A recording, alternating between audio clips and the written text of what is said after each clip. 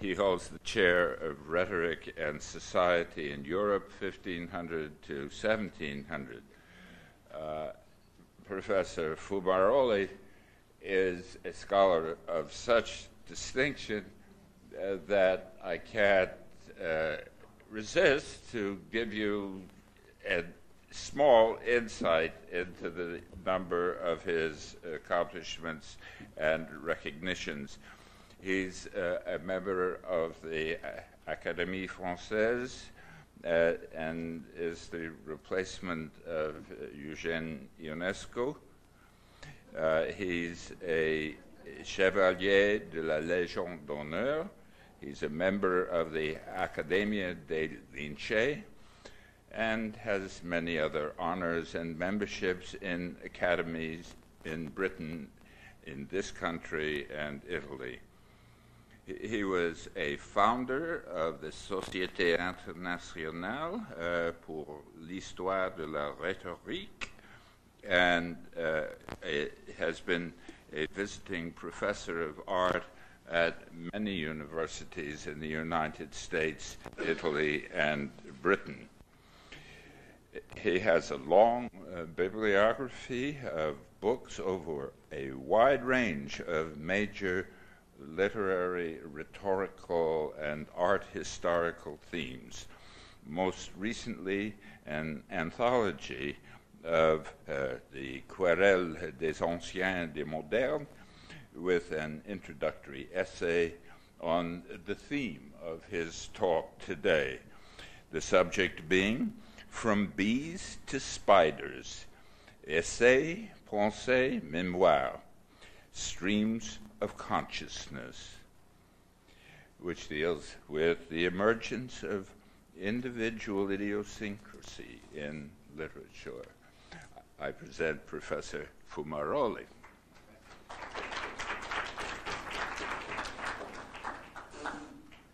Thank you very much.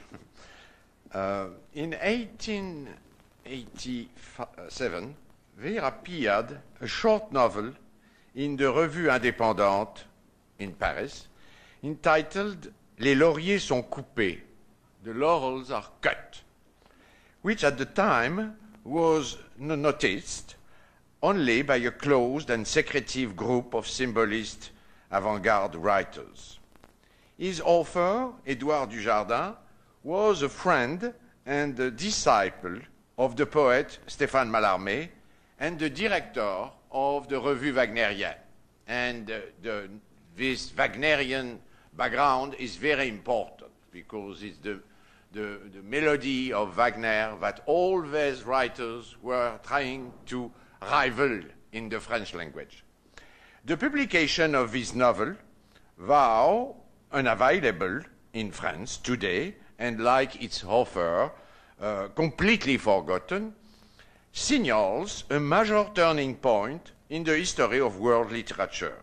For the first time, an entire novel was written in the form of an inner monologue or stream of consciousness.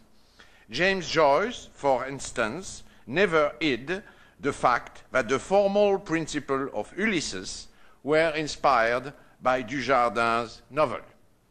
Even before the complete Ulysses was known and published, but partially known already, William Carlos Williams composed the great American novel in 1923 in Paris as an essay on literary history structured in the form of an inner monologue. At his appearance on the literary scene, the inner monologue was almost immediately received as more than a new technique or a narrative form, among many others. Indeed, it was welcomed as the modern and universal creative principle, one applicable to the essay form as well as to poetry, to fiction as well as to the visual arts. By the 20s of the 19th century, the lauriers sont coupés had won over the literary avant-garde of the English-speaking world. Similarly, in France, the young Gide of the Cahiers d'André Walter, de Proust of Jean Santeuil, and in Italy, the Italo Svevo of Senilita, has all appropriated this modern poetic principle, each in his own way. Already in 1895, the Cartesian disciple of Mallarmé, Valéry, could present Leonardo's notebooks as an early precursor of this modernist form in his introduction à la méthode de Léonard de Vinci.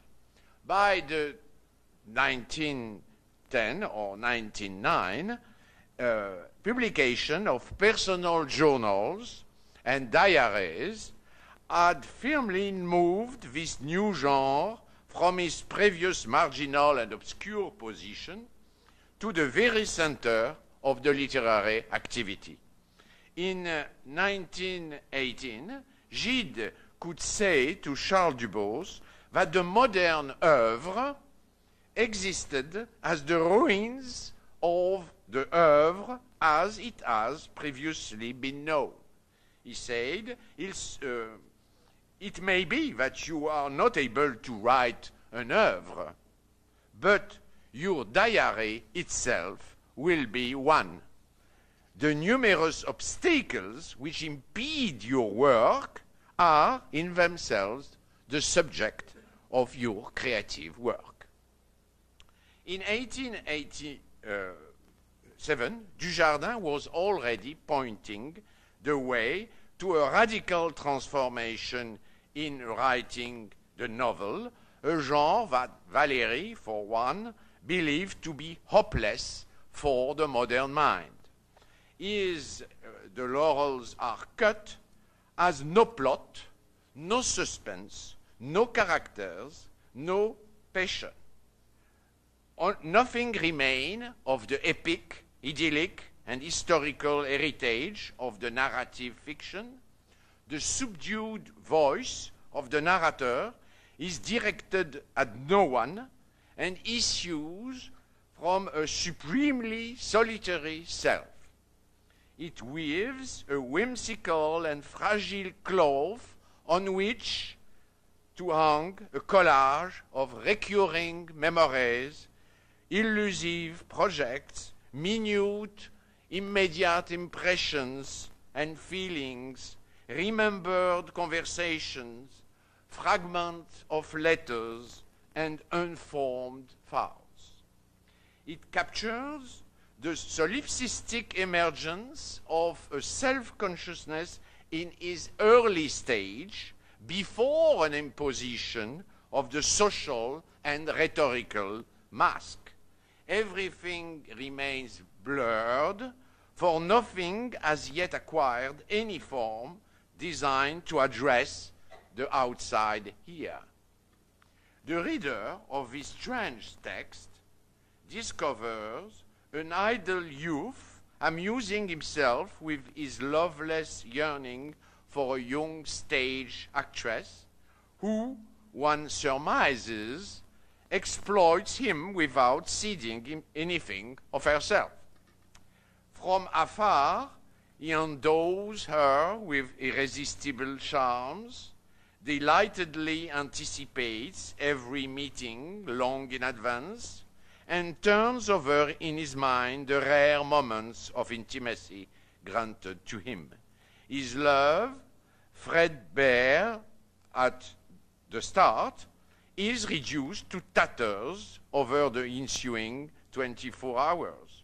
Weary of the monotonous game, one can suppose, the narrator effortlessly shakes it off in the same manner in which Proust's swan can calmly walk away from Odette. Nothing has happened. The conversing narrator of the Lauriers sont coupés may be a poet, a budding modern novelist like the narrator of the Recherche, or one who may never emerge. This personal monologue confronts the reader with intimate and scattered experience of an eye, traditionally the subject of novels, essays, poems, in their ancient form. But such is not Dujardin's project. Instead of a novel of a poem, he prefers to evoke the earlier stages of intimate experience, when it remains inextricably bound up with the self, still unguarded, refusing, as it were, to mold itself into a clear form for public consumption, delectation, or edification. 11 years earlier, on July 28th, 1866, Mallarmé has described the principle of this poetic revolution in a letter to his friend Théodore Aubanel. It is this very principle that Mallarmé, the disciple Dujardin, was to apply to the novel. They were very close together, and Dujardin took Mallarmé to the representation of Wagner's opera. J'ai trouvé, I have found, the keystone, writes Mallarmé, the center where I sit like a sacred spider, poised on the major threads already flowing from my soul, and along which I will spin marvelous lace that I entreat with my imagination and which lies at the very heart of beauty. This was not the first time that the image of the spider was invoked to represent the modern creative principle. In a letter of February 1918, Keats writes to John Hamilton Reynolds, now it appears to me that almost any man may, like the spider, spin from his own inwards his own airy citadel. The points of leaf and twigs on which the spider begins her work are few, and she fills the air with a beautiful circuiting. Man should be content with as few points to tip with the fine web of his soul, and weave a tapestry empyrean full of symbols for his rendering, of distinctness for his luxury.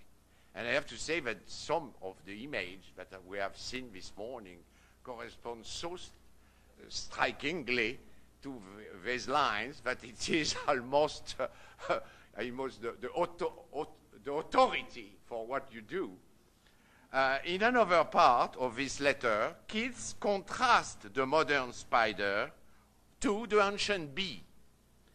The former prepares the revolution of modern European literature against the latter's ancien régime, a régime that Mallarmé doesn't even mention, assuming it long deceased. Irving Levin, in his exegesis of Bernini's Tomb of the Barberini Pope, Urban VIII, reminds us of the rich allegorical significance of the bee in European antiquity, in European art and literature, up till the time of Keats and Mallarmé. From antiquity on, the bee represented poetry, I mean the creative activity, I should say, as well as the divine right of kings and the great chain of being, all of which are richly evoked by the bees on the poet Pope's armor and the bees Bernini has abundantly strewn over the papal tomb in St. Peter's Basilica. In ancient Egypt, the bee was one of the two hieroglyphs representing the pharaoh, along with the papyrus leaf, and the two kingdoms of Higher and Lower Egypt. The Hieroglyphica of Or Apollo has transmitted this symbol to the Renaissance. Thou never had Greek and Latin poetry, overlooked it. In Virgil's Fourth Georgic, the bees of Aristeus create a kingdom similar in its fertile unity to the divine cosmic order warranted for Egypt by the Pharaoh.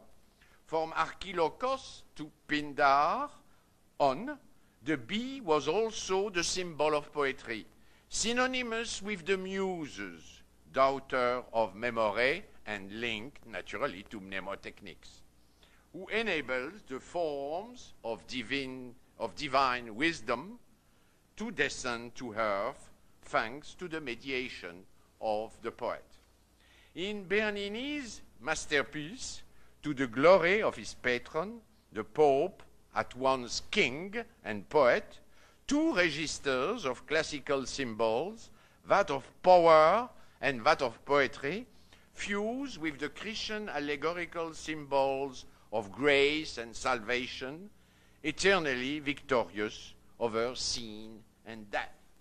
Pope Urban VIII's cultivation of the arts, both as a poet and as a patron, is intimately tied to his fertile reign as a Pope King. The Barberini bees, now also muses, are associated with the laurel leaves of Apollo. The pontiff art as ruler, like his art as poet, has not only during his reign connected heaven and earth, but has also helped salvation and freedom triumph over sin and death. If we follow Irving Levin's reading, Bernini's genius elevates the symbolism of the bee to his semantic pinnacle, comparable to that which Mallarmé carries the image of the spider 2 centuries later.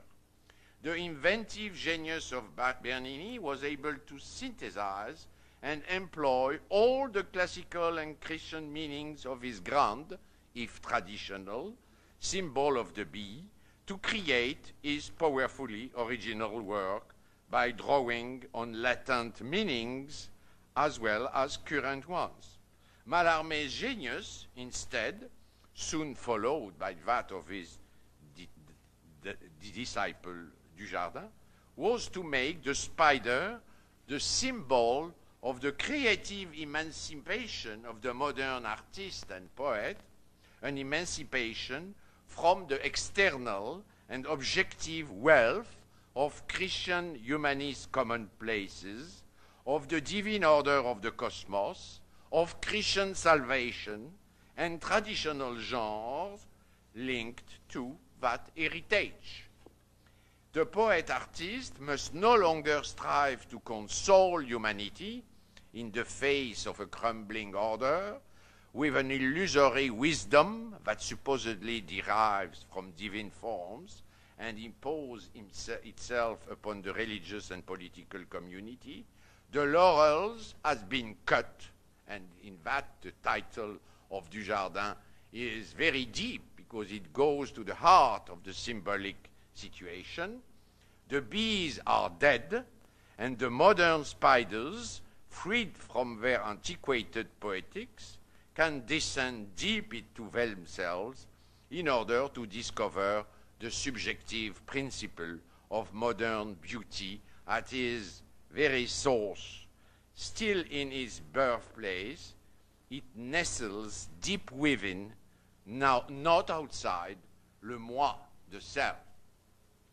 Mallarmé's spider web is modern creativity itself, for the spider pulls true beauty out of the void and rejects all honey and wax that claim to signify and affirm something beyond themselves. In 1803, the British poet Keats offered a much less radical and much more evasive version of his contention than does Mallarmé in 1667. at the height of the quarrel of the ancients and the moderns, which began, as everyone knows, in 1687, Jonathan Swift attacks the French moderns just as sharply as his Irish compatriot, Edmund Burke, would attack the French Jacobins in his 1790 Reflections of the Revolution of France, the same English conservative Tory tradition. Swift's and his satire, The Battle of the Books, written in 1697, with a fictitious fable purportedly by Aesop. This fable associates the image of the bees with the ancients and the spiders with the moderns. The two families of insects, hieroglyphs, represent two incompatible aesthetics, two incompatible political beliefs, two incompatible worldviews. They are diametrically opposed. The bees, forgetting their own needs, forgetting their own eye, take the nectar formed by celestial dew from the various flowers and transform it in honey and wax to bestow on humankind the softness and light which they were sorely lacking. Like the muses, daughters of memory, the bees become mediators between the order of the universe and humanity. If necessary, they are also able to protect this softness, light, and order from their enemies with their impressive stingers. So the satire, so the polemics is not alien to the work of the bees. Swift's spiders, ferocious individualists and atheists, care nothing from their common lot. They reject the precious gifts offered by heaven and by memory, just as they reject all duties involving the human world. They select only the rotting filth of their innards in order to weave an abstract web that in turn becomes a mortal trap for unfortunate souls on which to the selfish and ferocious spinners feed. You know what black idea this conservative mind has of the modern budding creative principle. In one compares Swift's spider to that of Mallarmé, one can see to what extent the modern poet has turned this symbol on its head. The spider, an insect, by the way, omitted by Renaissance antiquarians in their emblem books. You don't find never the spider in the emblem books.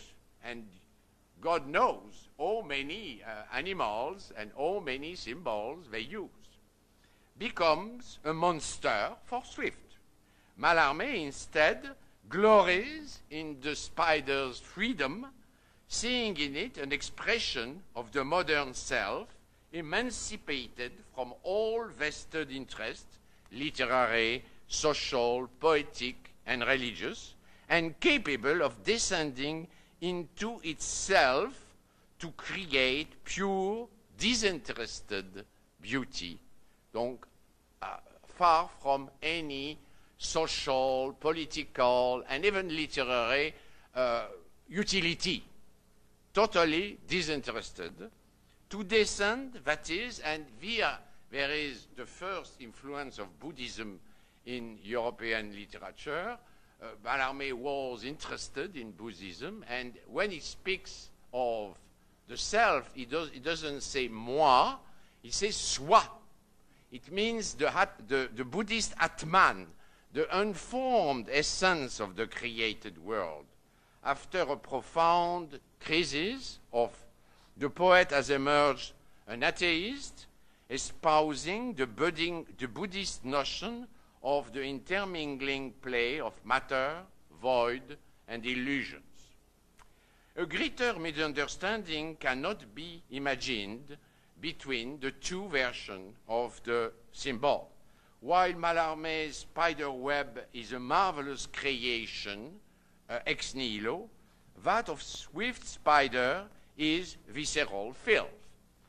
Similarly, Honey and Walks for Swift represent the Christian literary tradition that is nourished by the memory of antiquity and nourishes humanity in turn. In contrast, Mallarmé's revolutionary aesthetics strive for a pure beauty by destroying and abolishing all earlier types of form and forms of poetry, beginning with that of the verse. This destruction paves the way for Dujardin, whose inner monologue wanders among the strewn wreckage of past genres and narratives, forms, and the detritus of characters and emotion.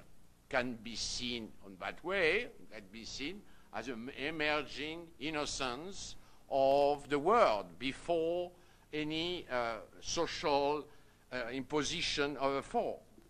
Between 1860 and 1900, a period running from Manet, great admirer and portraitist of Mallarmé, as we know, to Picasso and Braque, artists wrought a similar Copernican revolution in several stages, slowly shifting the creative principle of art and poetry away from the objective periphery and metaphysically objective, naturally, and towards the subjective core. There is an intimate relation between the sketch, the subject of this symposium, and the artistic revolution of the 60s and the beginning of the 19th century, out of which emerged the literature and modern art of the 20th century.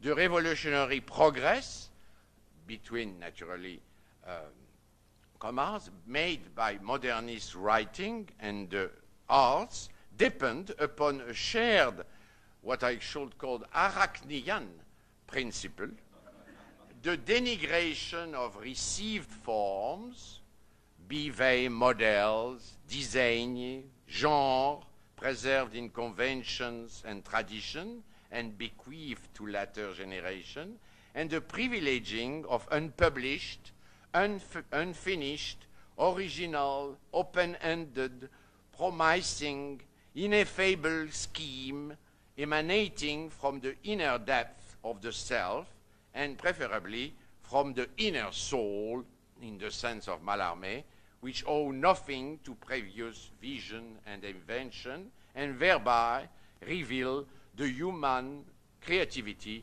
buried deep within. Like all revolutions, the poetic and artistic focus did not suddenly shift from the exterior world to the interior self. The object of artistic activity only gradually turned away from the socially defined self, anchored in the objective order of the divine, towards the subjective inner being or impersonal self, whose creative power are self-contained.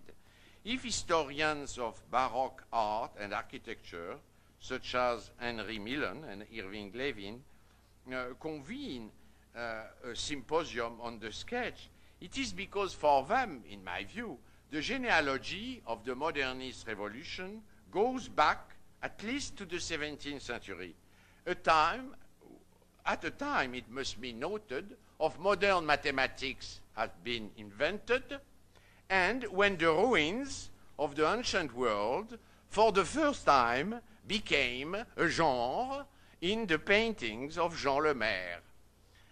And in the case of Bernini, like that of Borromini, a bizarre clinamen is at work within the traditional forms, tormenting the models, canons, and genres inherited from classical antiquity and the High Renaissance, as if they received shapes, even the most monumental, were possessed by a disruptive force, the Augustinian theology of liberty and salvation, the eye of the confessions.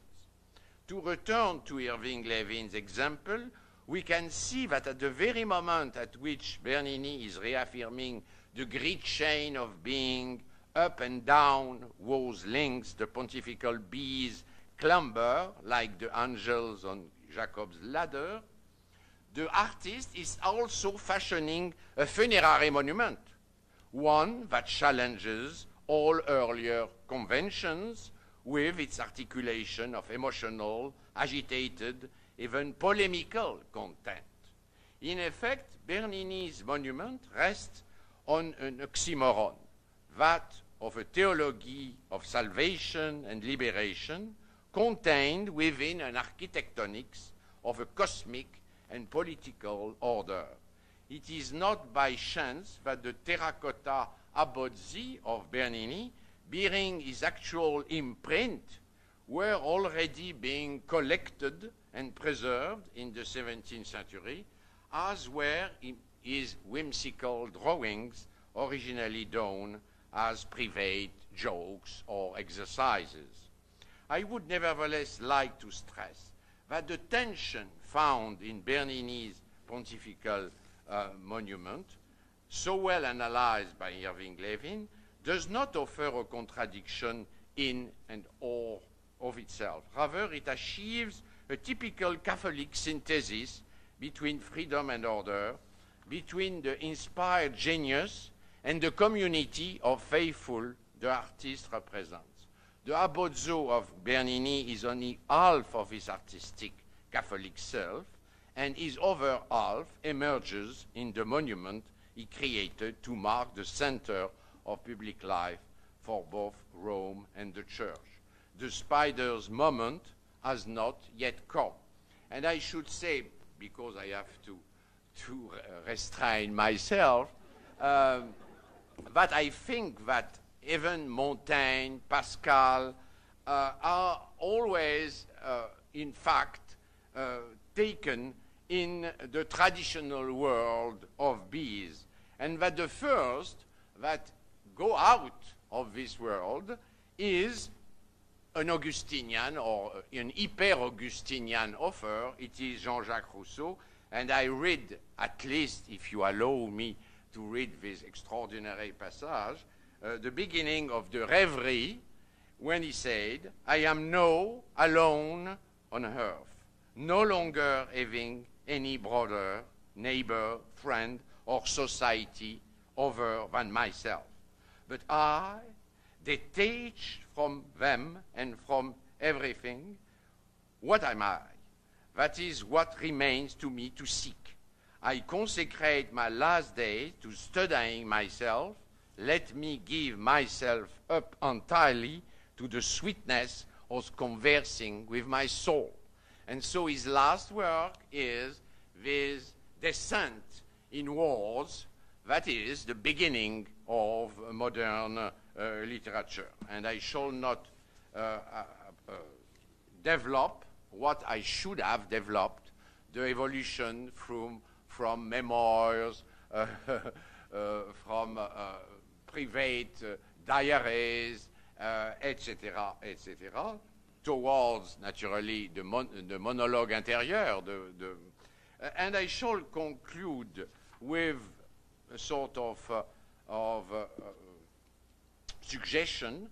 Perhaps one of the tasks of future historians of both literature and the arts will be to reconstruct in an impartial and comparative way the old aesthetics of the bees in order to compare it to the modern aesthetics of the spiders. They are, in my view, as legitimate the one as the other, and to do so, namely, without the naive assumption that the modern view is superior to the view of the ancient bees and have eventually progressed beyond them as the web has progressed beyond the Republic of Arts and Letters. Thank you very much.